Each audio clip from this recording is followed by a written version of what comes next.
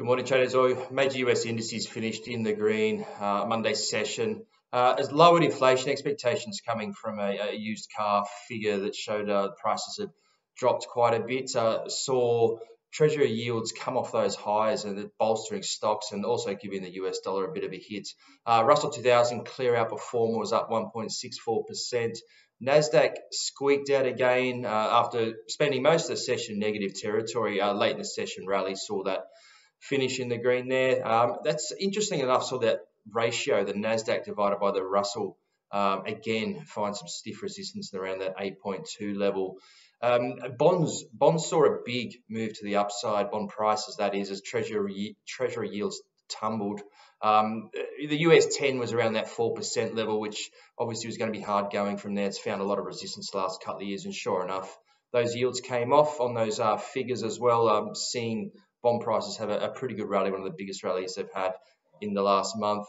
FX markets, US dollar, not surprisingly, sold off on the back of those yields dropping. Dollar index broke through that psychological and minor support level there at 102, and late in the session finished on the lows. Euro saw gains, mostly due to the weaker US dollar, with Euro US testing 110 to the upside, highest level since June 22nd, and it's pushing right at the top of that range there. ECB member Nagel also bolstered the euro a little bit, comments reaffirming that inflation remains too high.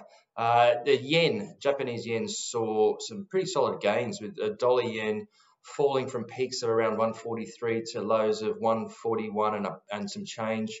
Yen supported by that move low, obviously, in US Treasury yields. Also traders, I think, being a bit wary of that 145 level where the Bank of Japan has intervened in the past. Gold had a wild ride last night. It finished mostly flat for the session, but had a very sharp dip early on, down to that kind of support level around 1912 US dollars an ounce. This is despite a weaker US dollar and lower Treasury yields. So pretty bearish signs for gold, and you think that while it holds below that 1932 resistance level, it's looking fairly bearish for the yellow metal there. Today's economic announcements, the main risk event will be the jobs data from the UK at 6 a.m. GMT.